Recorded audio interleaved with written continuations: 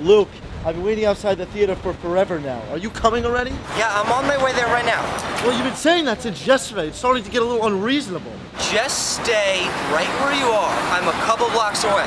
Well, I hope so. Because I'm not sitting in the front row again. Last time my neck got crooked. And if you want milk duds, you can buy them when you get to the theater. Because I don't intend to share my duds.